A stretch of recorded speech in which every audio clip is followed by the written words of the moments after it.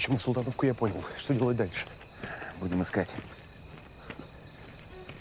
Да. Боишься меня? Считаешь, как и многие другие, кровавым князем? Простите. Но вы так легко убили тех людей. Это не люди. Их можно было просто запугать. Но для вас убивать проще, да? Я солдат, Софья. Если идет война, то и льется кровь. Твоя мать и твои братья были мирными, невинными людьми. А их убили. Убили те, кто считает меня убийцей.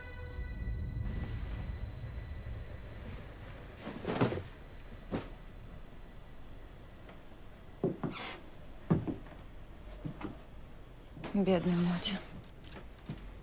Кто же ты тебя так отделал? Честь мою защищал. Твои любовники здесь ни при чем. Кстати, покажи мне их всех сразу. Покажи мне их всех сразу! Что ты таращишься, ну? Кто у тебя еще есть? Где не прячешь? Здесь под кроватью за шибой, где?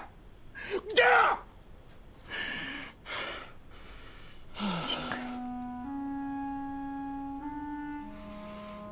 Рога нужно уметь носить.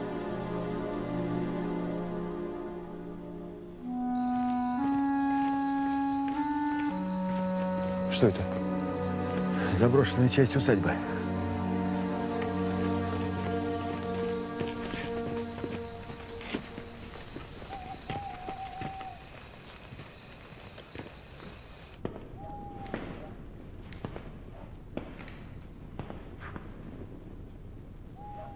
Твоя мать была ласковая, нежная женщина. Ты помнишь ту колыбельную, которую она пела тебе, когда укладывала спать?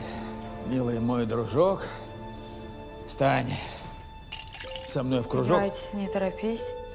Друга ты дождись.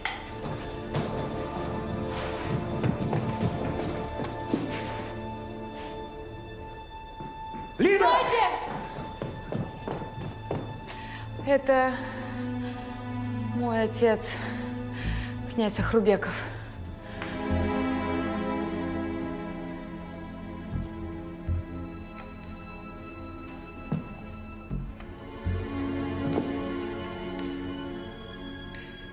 А где вы были все эти годы, князь?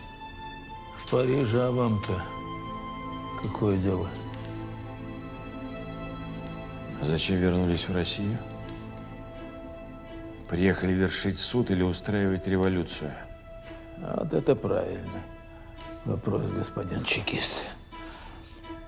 Я вернулся для того, чтобы найти то, что принадлежит моей семье. А нашел дочь. Мне кажется, я вас помню. Когда я был маленький, отец приводил меня к вам домой. Я в долгу перед вами и перед вашим отцом. И хочу, чтобы вы помогли мне вернуть изумрудную коллекцию Ахрубековых. А почему вы уверены, что мы захотим это сделать? Вас я ни о чем просить не намерен. Вы чужой человек. А вот вы, Алексей, ваша фотография была в газете об открытии выставки. И у вас ведь есть полный доступ в коллекцию? Вашей изумрудной коллекции там нет. В Гохране фальшивка. Вот. Единственное, доподлинно сохранившаяся настоящая вещь. Мой отец сохранил.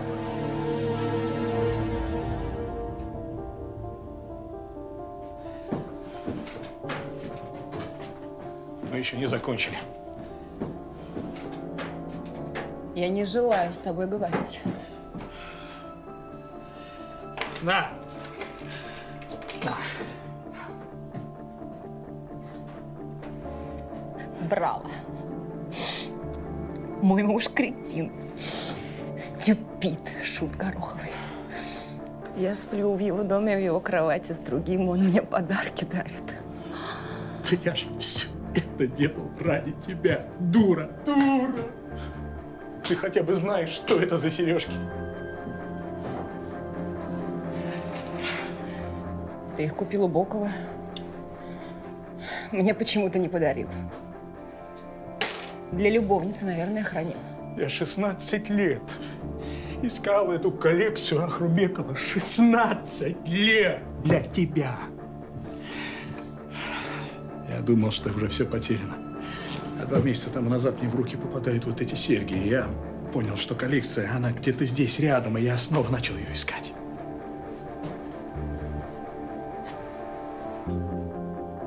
Она дорого стоит. Она баснословно дорого стоит. Если бы ее продали целиком, мы бы с тобой стали миллионерами. Я хотел найти ее и уехать с тобой, дура, за границу навсегда. Потому что я люблю тебя. Нам бы этих изумрудов хватило до остатка дня. Почему ты мне не сказала? Я ничего не знала. Почему? Потому что это опасно. Я не мог. Но ведь я же просил тебя. Я умолял тебя. Я просил тебя, ну подожди же ты. Ну подожди хоть чуть-чуть. Я дура. Господи. Мотенька. Прости меня. Я же не знала. Я не знала, что ты у меня такой. Я люблю тебя, ты слышишь меня? Я тебя люблю. Любимая. Пошли. Пойдем.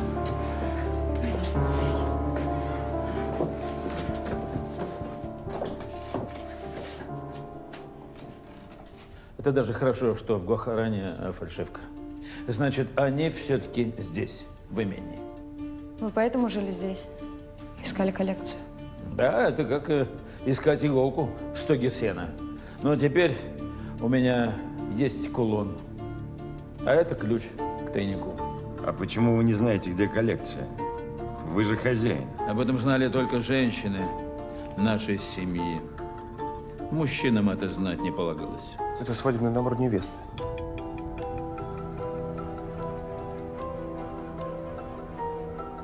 Так, давайте искать.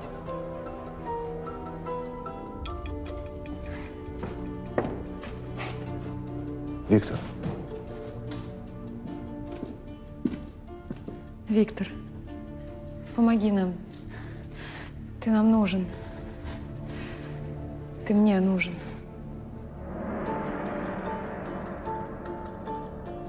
Это план парка. Видел его на стенде в колонии. Покажите, где вы уже искали. Здесь, здесь, везде. Не может быть. Что, Лёш? А я уже видел эту схему. Когда, где? В Гухране. Подставка для коллекции по очертаниям напоминает план парка. Точно такие же линии. Если кулон ключ к тайнику, то… Он может указать, где тайник. Где на подставке был кулон?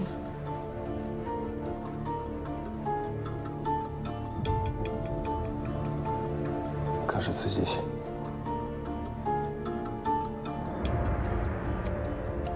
Через час будет светать.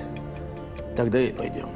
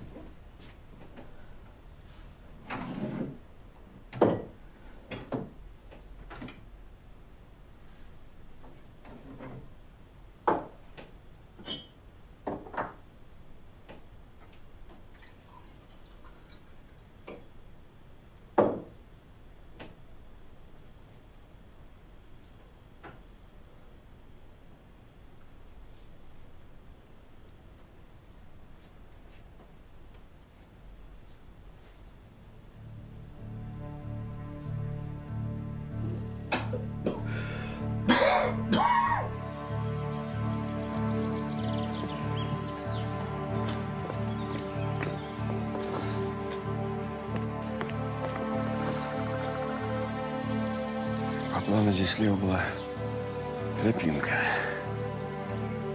Там лестница. Софья! Любишь его? Да, люблю. Первое девичье чувство тем и прекрасно. Оно остается в памяти навсегда. Но длится не вечно. Я не хочу, чтобы он остался лишь в памяти. Придется. Почему? Он враг. Он был там, когда убивали нашу семью. Он один из них. Он спас меня тогда. Он мог убить меня вместе с доктором, но он не сделал этого. Серебров не знал, что Яровой поступит так с мамой и братьями. Он честный человек. Ты, княжна Хрубекова, помимо наших желаний, есть понятие долга, понятие чести. Не забывай об этом, Софья. Идите сюда. Скорей!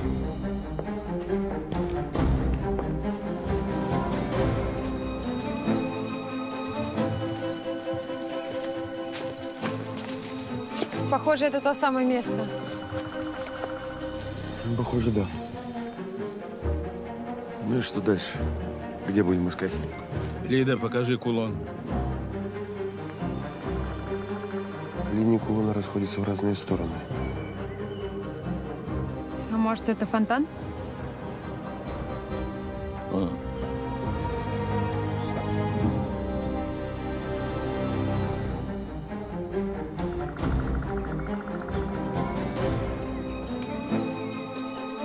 Это фонтан Святого Никиты.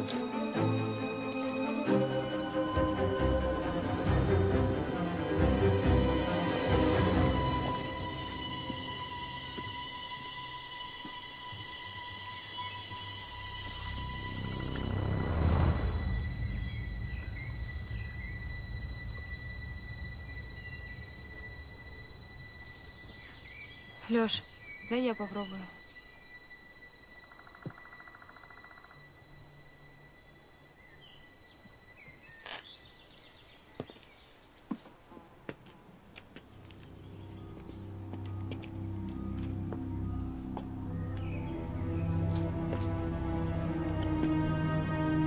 Играть не торопись, друга ты дождись.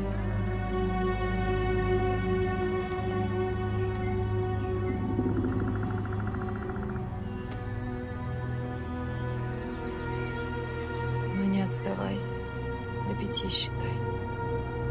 И ладонь сожми.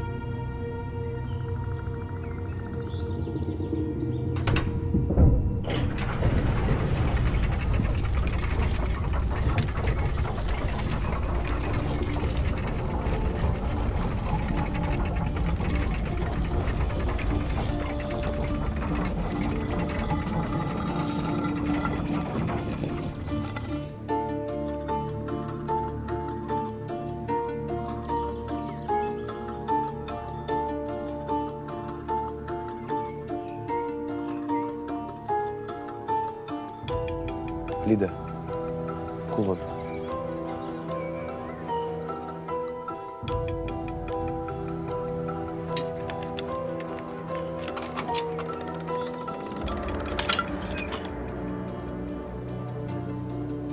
ты у цели.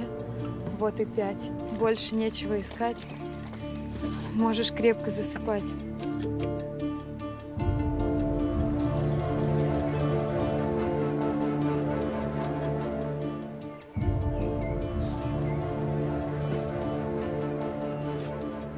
Кулон, ключ. Открывай шкатулку.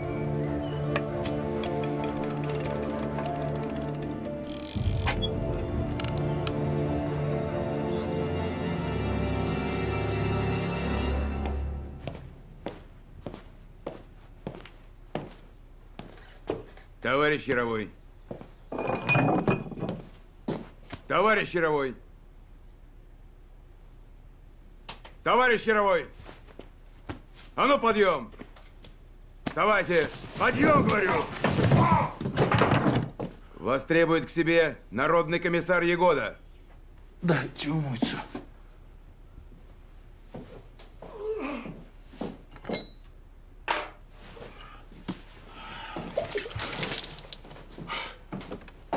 Подъем! Вперед! Пошел!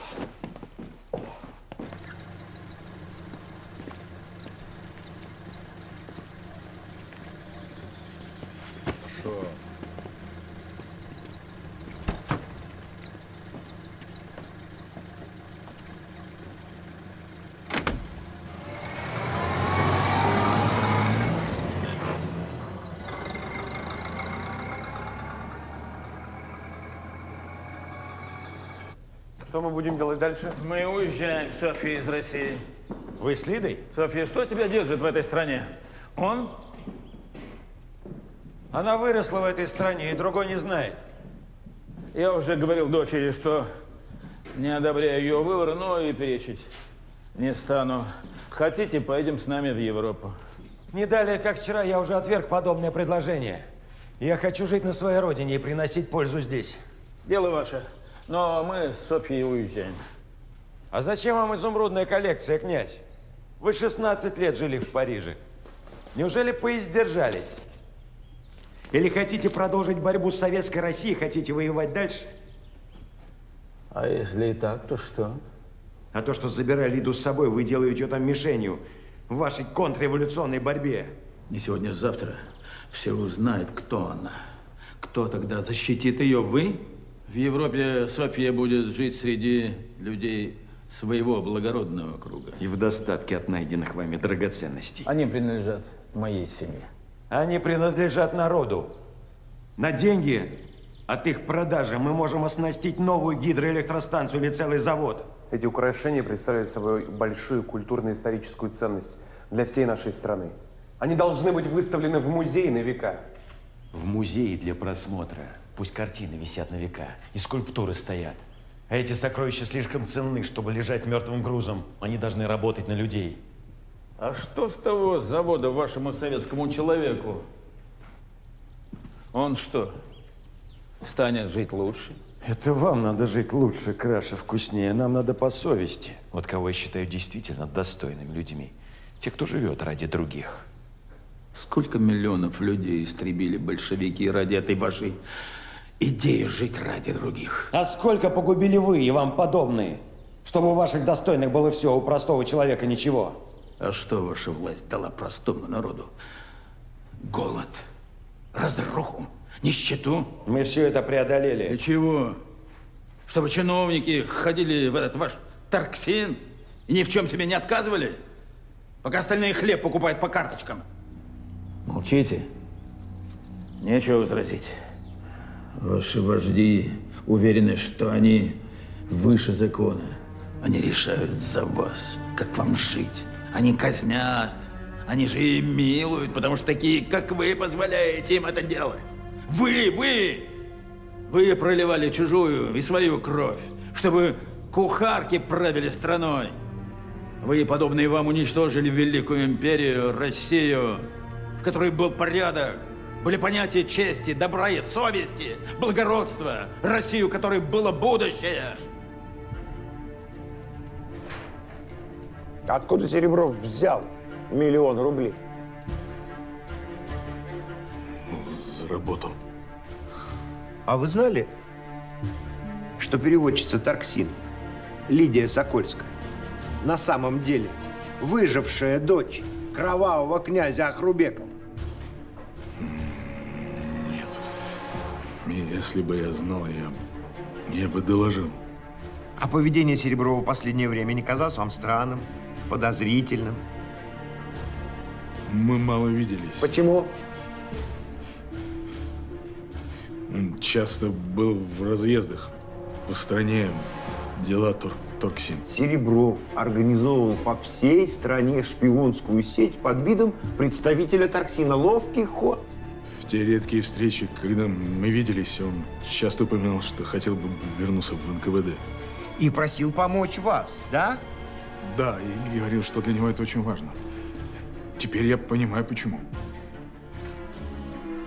Серебров, товарищи, шпион и предатель.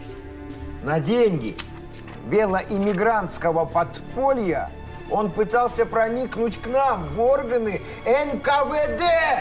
Товарищи года, когда я попросил его отчитаться о полученном миллионе, он сначала отказался это сделать, а потом принес кучу бумаг, в которых было не разобраться, и я, полагаю, путал след. Правильно полагаете. И вы изложите все ваши подозрения на бумаге. Я сделаю все, чтобы вывести товарища Сереброва на чистую Но я воду. прошу больше не называть Сереброва товарищем. Он враг. Так точно, товарищи года. Не буду. А каким будущее России было бы при вас, князь? Дети, работающие на заводах капиталистов за копейки. Барин, обдирающий крестьян. Рабочий, которому, чтобы прокормить свою семью, нужно работать по 14-16 часов в день без выходных. На все, на воля Божья. Бросьте, не приплетайте сюда Бога. Советский Союз показал рабочим людям всего мира, что мы сами кузнецы своего счастья. Все в наших руках, в руках трудового народа. Не за Россию вы дрались, князь, а за эти капиталы, за это имение, за эти изумруды. Вот о чем вы жалеете. Вот почему никак не успокоитесь, все лезете к нам. И не вас обвинять нас в смерти миллионов. А главное, вы проиграли. История показала, кто из нас прав. Не будьте так самоуверенны, товарищ чекист. Не все еще закончилось. Русского человека можно долго обманывать. Он чудовищно терпелив. Но однажды он все поймет. И тогда берегитесь. И тогда полетят уже ваши головы. Нет, я, может быть, до этого не доживу. Моя дочь тоже. А вот мои внуки, я думаю, дождутся этого. Вы не знаете народа, с которым жили бок о бок столько времени. Вы не понимаете его. Вот почему вам было так легко убивать его. И дай вам шанс. Вы поступили бы точно так же. Но я же прав, князь. Ради Родины я готов на все.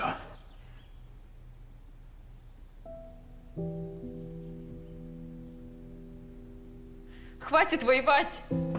Вы что, не видите? Вы снова начинаете войну прямо здесь, сейчас. Кто будет жертвой? Я? Моя мама? Братья? Другие дети и женщины? Но не вы, князь, не вы, Серебров. Вы не смогли спасти мою маму и братьев. У вас нашлись более важные дела. Нет среди вас правых. Вы все виноваты, когда гибнут простые люди.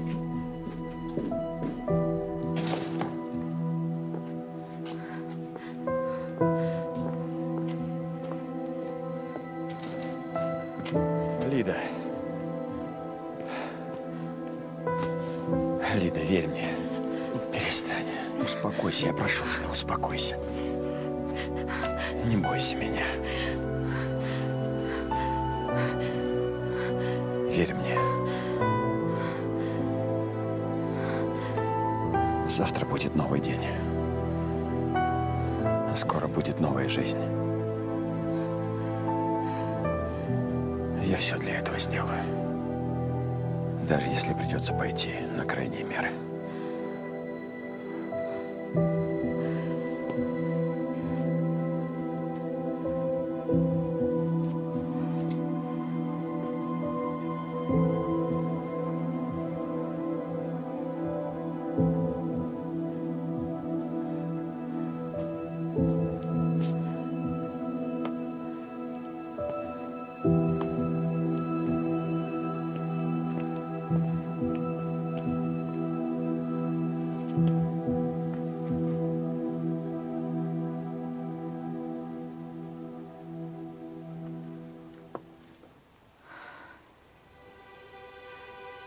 Тебя нет.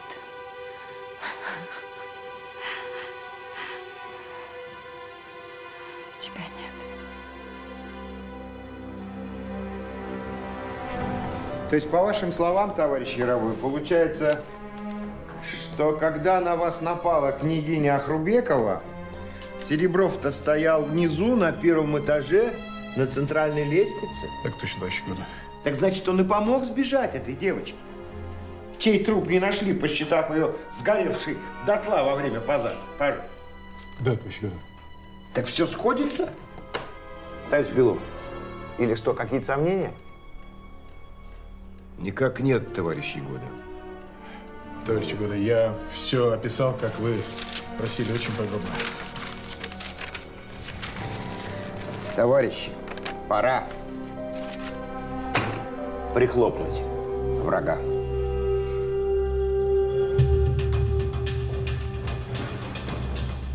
Возьми деньги. Вы с Лидой должны будете исчезнуть на какое-то время. Она пропала, я не могу ее найти. Я уже полпарка оббегал. Игнат!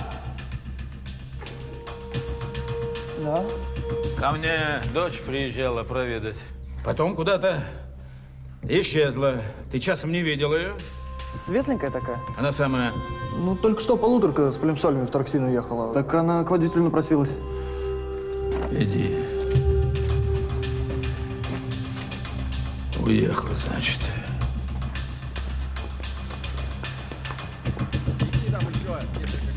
Стой. Все, держи. Спасибо. В обед увидимся. Пока.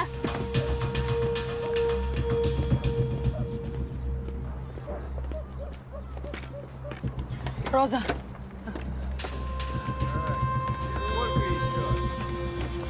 Лида, ты… Роза, ты же уезжаешь к Васе, да? Послушай, мне нужно уехать. Возьми меня с собой. Так, я ничего не понимаю. Пойдем. Потом поговорим. Дальше неси, здесь промокнут, сейчас с крыши вон накапает.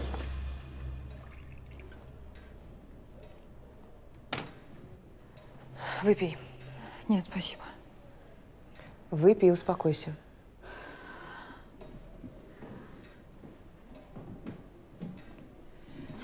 Послушай, когда мы расстроены или злимся, все вокруг нам кажется таким же, но на самом деле это не так. Я не могу, Роза. Я устала. Я больше не хочу, чтобы за меня принимали решения. Да, я буду ошибаться, набивать шишки, но я хочу сделать это сама, понимаешь? Понимаю. Но тогда тебе придется стать отшельницей. Почему?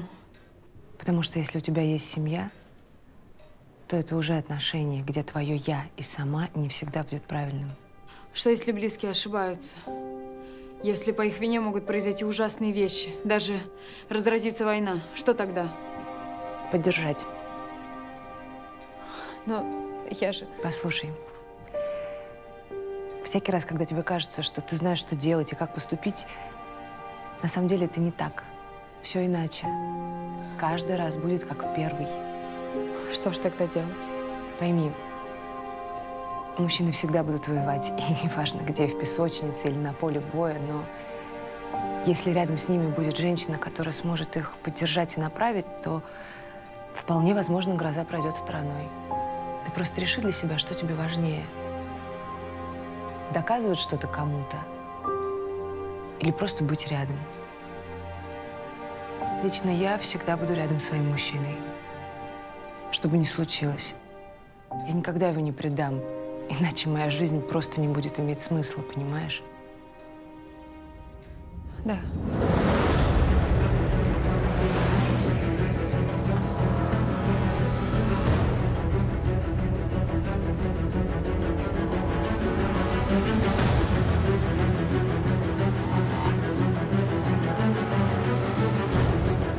Ну вот, держи. Спасибо большое. Так.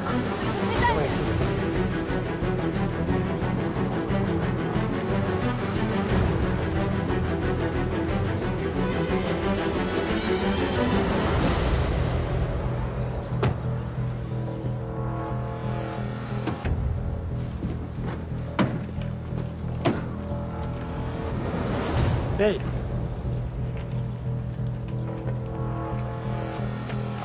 Фу, здрасте. Ты давно здесь? С утра. Лиду видел? Она заходила в Торгсин? Ага. Беги отсюда.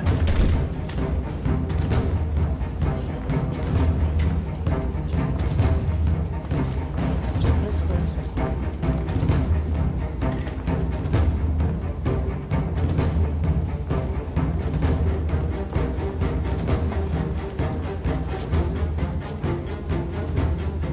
Кто здесь бухгалтер?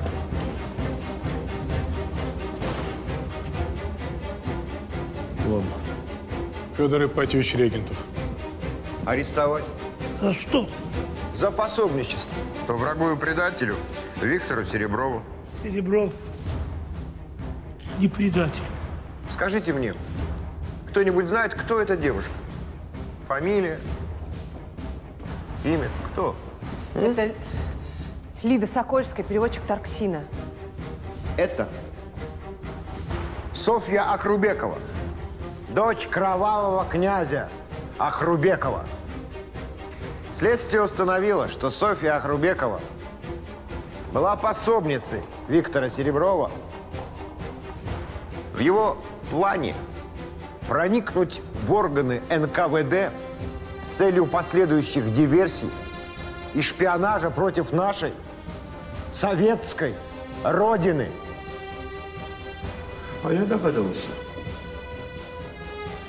Это неправда. Вы же не будете отрицать, кто вы? Нет. Тогда почему же при приеме на работу вы скрыли свое подлинное имя? Я не скрывала, я же не знала. Сейчас каждому работнику Торгсин нужно будет написать о своих взаимоотношениях с Виктором Серебровым. И те, кто знает о его шпионской деятельности, напишите об этом в своем письменном рассказе. Писать правду? Ну, разумеется. Тем, кто добровольно будет помогать следствию, зачтется помощь в раскрытии антисоветской деятельности бывшего директора Торгсин Виктора Сереброва. Раздайте всем бумаги, что там, чернила. О штурме, похоже, не может быть и речи. Нет, там много моих сотрудников, хотя я понимаю, вам плевать на них, князь. Да, меня интересует только моя дочь. А вас, или вы не делаете различия между продавщицей из Торгсина и Софией? Если они приехали за ней, почему ее не выводят? Все заняты, одни пишут, другие диктуют. Настрою их 8. Нам надо нападать, когда они выйдут из машины. Я с легкостью возьму на себя 2-3 человек. Это очень рискованно. Князь, на что вы готовы пойти ради своей дочери? На все. Вы разве это не поняли? Тогда вы поймете меня. Ты что?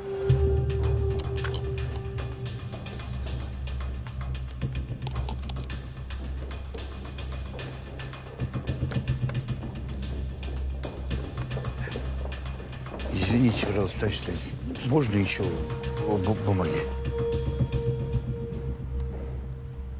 Но они все равно заставят нас написать то, что им нужно. Это дело твоей совести, Вера. Роза, Роза, а что мне делать? Прости, но каждый решает сам за себя.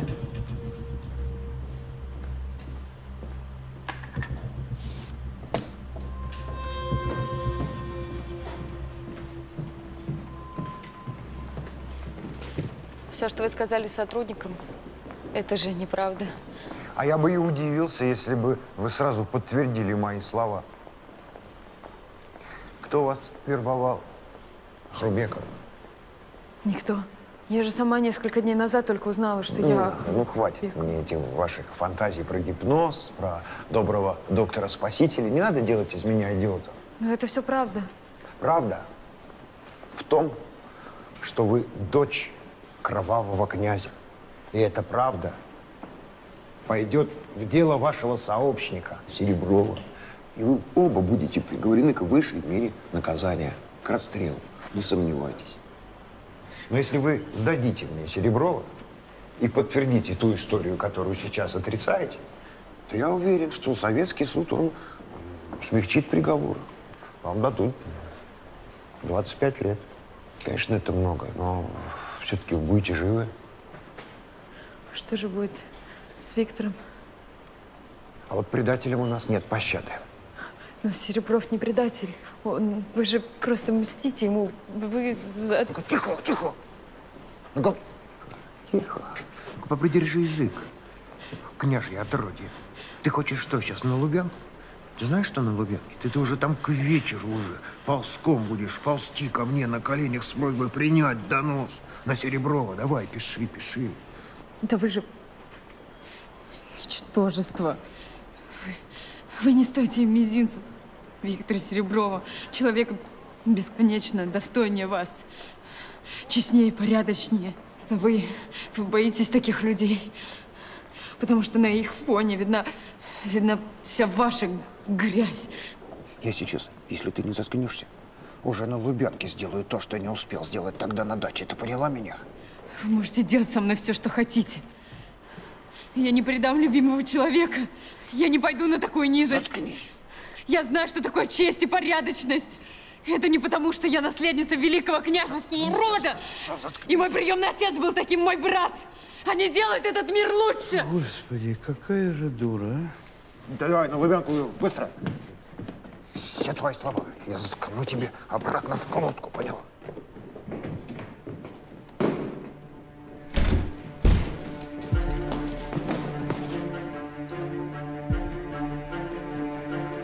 Князь Хрубеков собственной персоной. Генрих Григорьевич. Пропустить.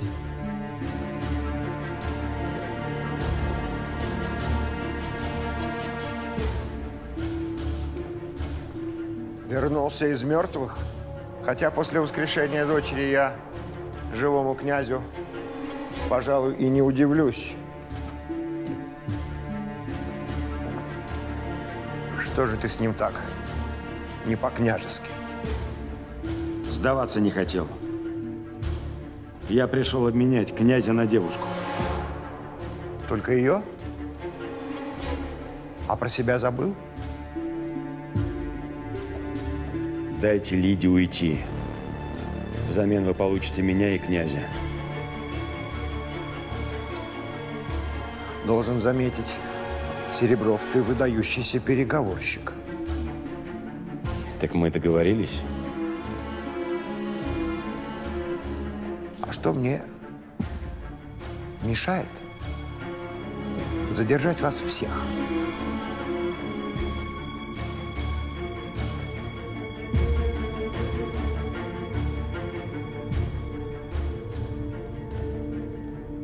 Я мешаю.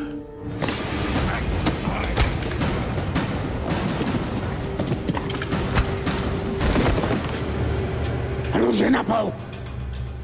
Делайте, что он сказал. Делайте, что он… Выходите! Лида!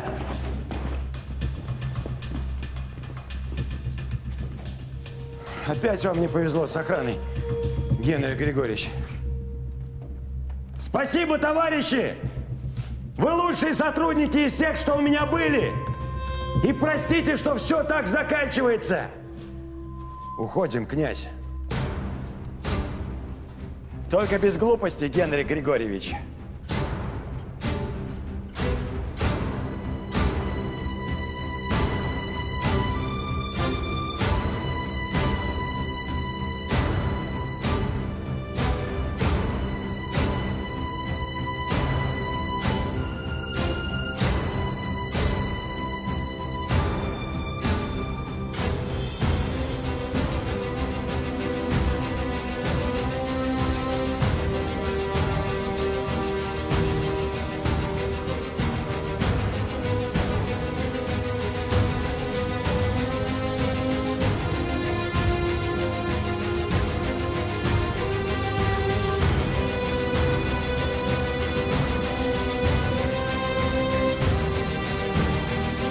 Генрих Григорьевич. Генрих Григорьевич.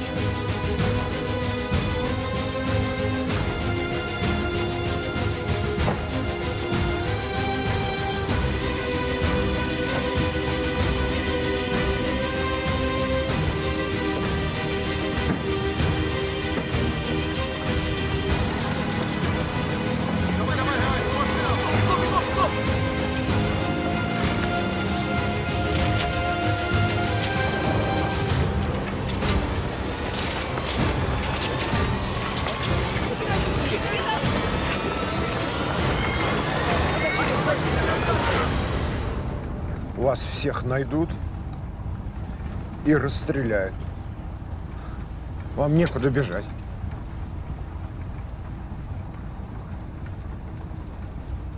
Виктор, остановите. Иди отсюда. Ты нам больше не нужен.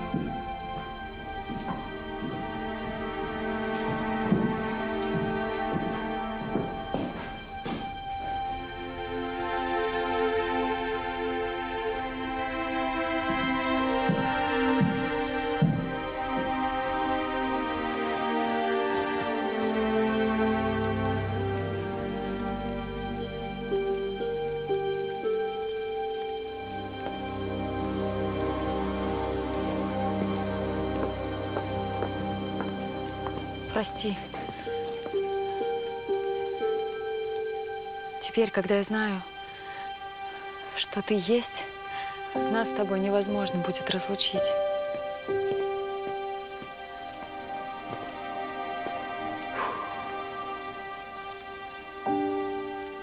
Ну что, пошли сдаваться, Серебров? У тебя еще есть шанс выкрутиться. А ты? Я утяну тебя на дно, Леша. Просто возвращайся. Нет, я так не смогу, извини. Ты должен, Леша. Виктор правильно говорит. Ты заслужил право быть самым счастливым и свободным. Жить открыто. Делать свою работу так, как только ты умеешь. А мы, как только мы устроимся, мы обязательно дадим тебе знать. Серебров, я люблю тебя. И всегда буду с тобой. Вы, я вижу, Серебров. Человек честный. Ради моей дочери готовы на все. Что еще отцу нужно?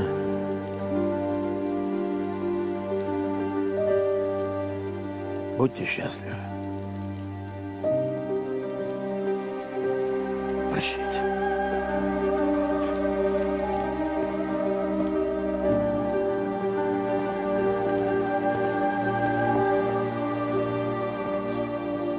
Папа!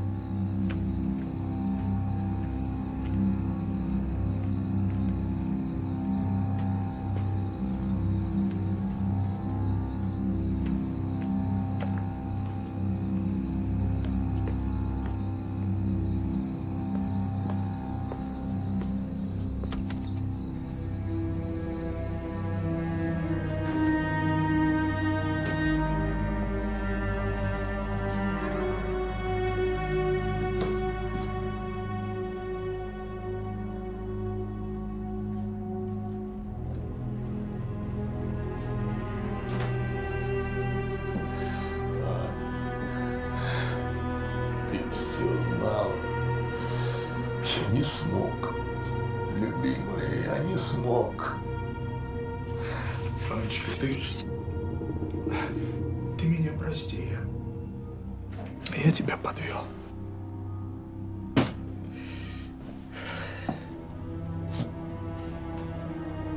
Ты оказалась права, как всегда.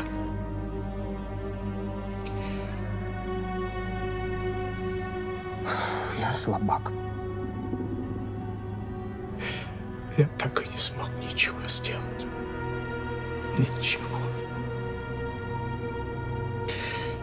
Прости меня.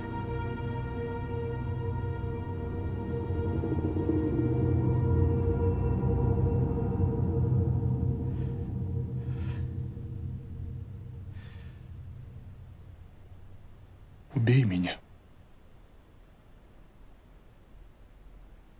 Такой милости не окажу. Живи теперь с этим.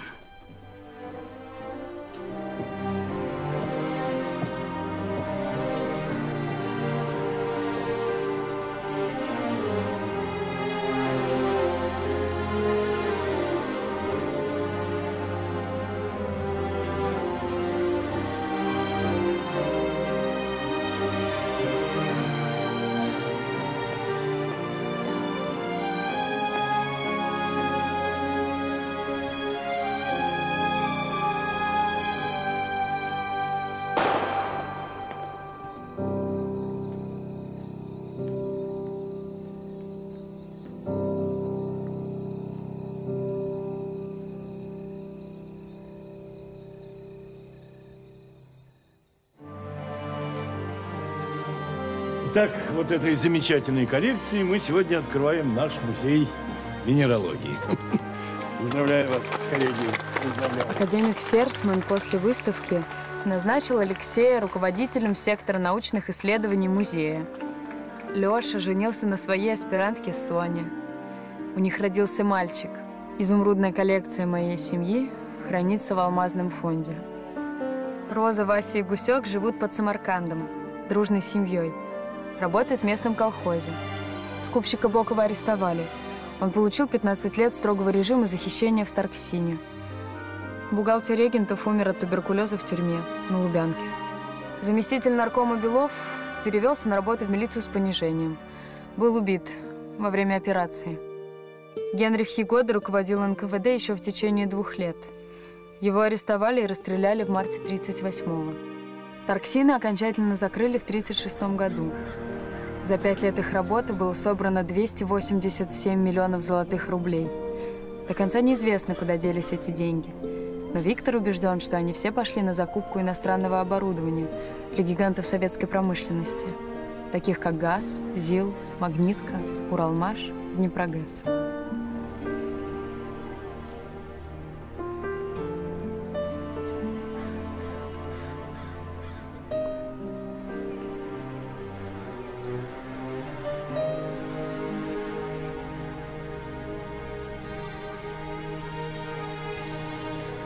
Добро пожаловать на Днепрогэс, товарищ Петров. Спасибо.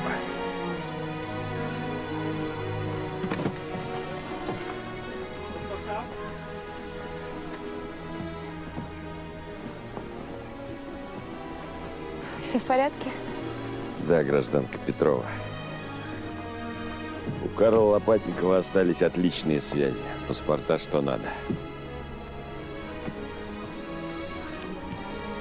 Идем, любимая. Нас ждет великое будущее.